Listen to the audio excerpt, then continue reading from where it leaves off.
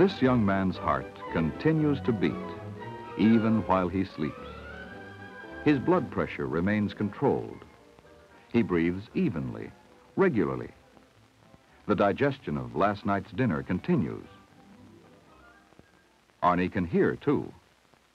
And all these internal body functions are automatically controlled by a portion of his sleeping brain. Rhythmic electrical waves have been detected that move to and from and through the human brain. When a person sleeps, they might look like this. These tiny currents are electrochemical in origin, and their pattern changes as this same person fights toward consciousness. New things are happening. Information in the form of sound from an alarm clock is arriving from outside his body, and this information must be ignored or acted upon. As Arnie becomes a little more conscious and alert, there is still a different pattern to the electrochemical signals in his brain as other portions of it begin to function. As he remembers, he was studying for a test last night before he went to bed, and that this test is today. But after we know there are electrochemical signals in the brain, what do we really know about it? A model gives a transparent inner membrane hugs the surface of the brain itself. A tough outer membrane lines the skull, and a fluid between them actually buoys the brain up and helps protect it from damaging bumps against the skull bones.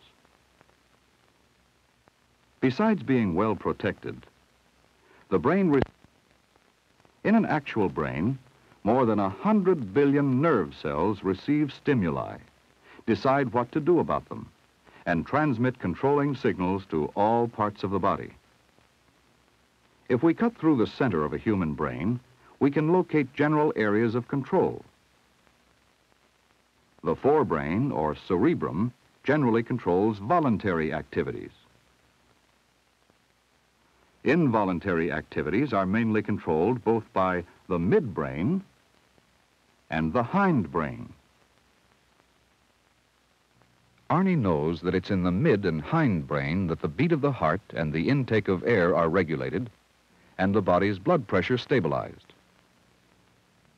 And the mid and hindbrain can control quite elaborate motor responses, too, without our necessarily ever being aware of them. Arnie can study for his exam with the front part of his brain, while the back parts control the many motor responses involved in chewing. With our model once again, we can see where trunk lines of nerves connect the body with the brain. Always in pairs, many nerves carry stimuli between the various muscles and organs and the brain.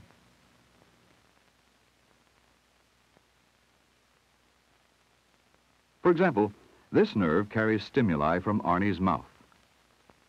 The presence of food there causes sensory impulses to move to the hindbrain, which then automatically sends motor impulses back to the various muscles involved in chewing and also to the salivary glands. As the food is pushed toward the back of the mouth, it triggers new stimuli to move to the hindbrain. The hindbrain then automatically sends out coordinating signals to the muscles involved in swallowing.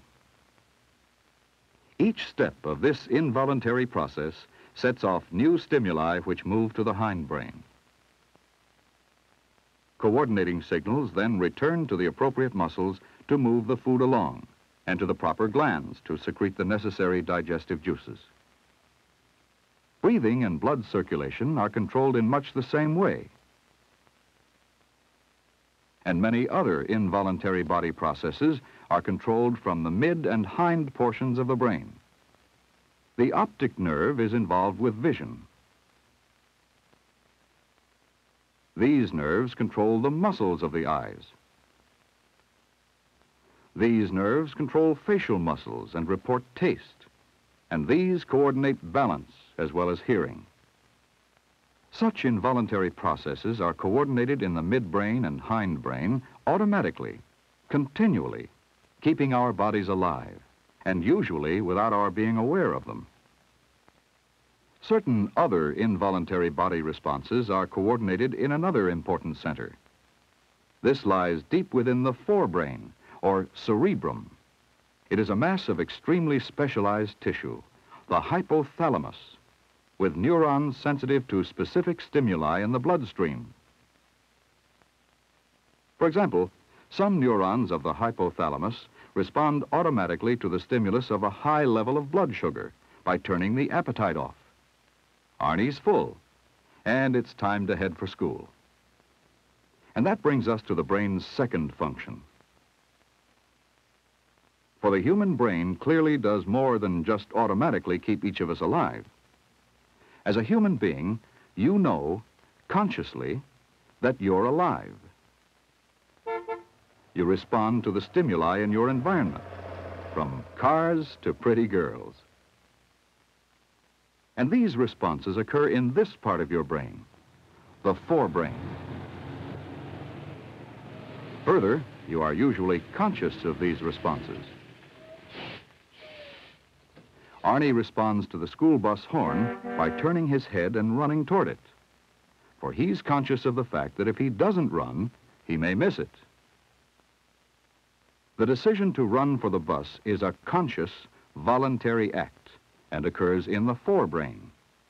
But the coordination of the many muscles involved in running is unconscious, and the smooth blending of all the signals required is done in the mid and hindbrain.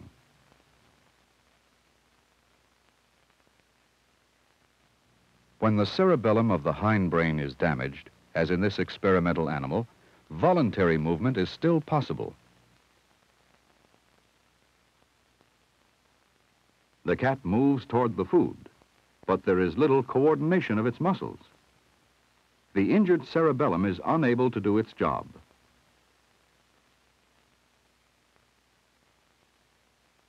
The human cerebellum is dwarfed by the forebrain, the cerebrum, the center of conscious association of stimuli. It's this part of our brains that makes it possible for us to learn so many different things. What is the geography of this cerebrum? First of all, its outer layer is the gray-colored bodies of billions of nerve cells. This is the cerebral cortex, the gray matter of our brains. This cortex is convoluted and wrinkled, crowding a great number of these cell bodies into a limited space.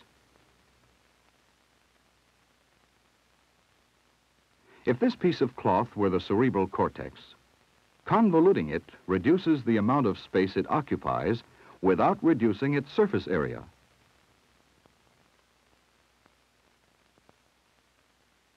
The bodies of these nerve cells form the topmost layers of both halves, or hemispheres, of the cerebrum. Below the cortex, fibers lead away from the cell bodies. And because these millions of nerve fibers are covered with a fatty insulator, myelin, they appear as a white mass, the white matter of our brains. Along this section, many of these nerve fibers cross over from one hemisphere of the cerebrum to the other, binding the two halves into a single unit.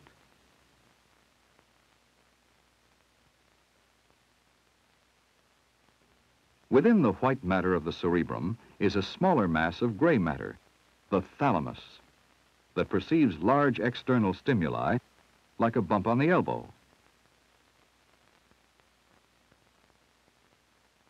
The thalamus helps coordinate our voluntary muscular responses to such stimuli. Beneath the thalamus is the hypothalamus, which, besides controlling blood sugar and other things, controls emotions. Emotions like fear, perhaps fear of not knowing the answer to these questions. Well, this one isn't too difficult. What are the major functions of the cerebral cortex? Much has been learned about the cerebral cortex through research with human patients under control particular functions of the body. For example, the neurons that make up this band control the voluntary muscles of the body. The neurons of this area control the responses of voluntary muscles in the lower leg. Nearby are neurons that control voluntary muscles of the upper leg. Then comes a group of neurons that controls the muscles in the torso. A much larger group that controls the many muscles of the hand and arm. And finally, an extremely large group that controls muscles in the neck and head, including those involved in speech. Running in a band alongside the motor neurons is the somesthetic area. The nerves in this area perceive stimuli from outside the body. For example, stimuli from the skin of the foot and leg are perceived here, and from the torso here. A large group of somesthetic neurons receives signals from the hand and arm, and another large group from the face, including the lips and tongue. Sound is perceived here. Sight is perceived here. So the cortex perceives stimuli from the environment in various centers and controls voluntary responses to these same stimuli from this band. But the cortex does still more. Here's an example. We might fill this bottle with any number of liquids. Bitter-tasting, unpleasant-smelling medicine. Colorless, odorless water. Or an attractively colored effervescent soda pop. Arnie's cortex perceives these various stimuli, associates them with memories of the same or similar stimuli, then directs a particular response to them. Different stimuli find different associations in the cortex, and different responses are produced.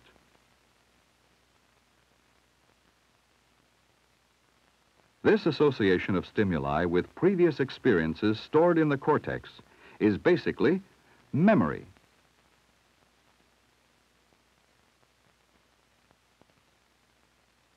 And the unique thing about the human cortex is that it goes a step beyond just association of actual stimuli. For example, these printed words can be almost as effective a stimulus to the cortex as the actual object the words stand for. So far as one theory compares the cortex to the storage portions of an electronic computer.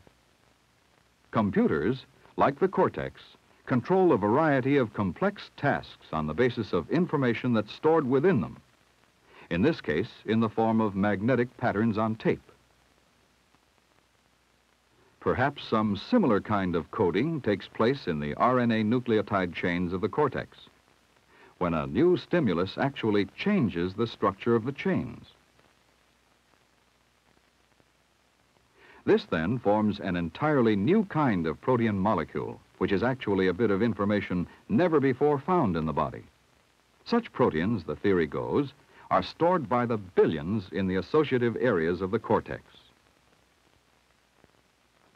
A very different theory suggests that within the cortex, the individual neurons, after repeated stimulation by external stimuli, form electrochemical circuits among themselves. Billions of circuits may be set up, each storing bits of information or associations. But these are just theories, and much research must still be done before anyone knows just how the human brain really works. During the last few minutes, a number of stimuli have flashed across the screen. Stimuli that have been perceived by your brain. Somehow, your brain associates these stimuli with one another and with memories already stored within your brain. And in some way not yet understood, it hopefully produces new associations, new ideas, new understandings about the human brain.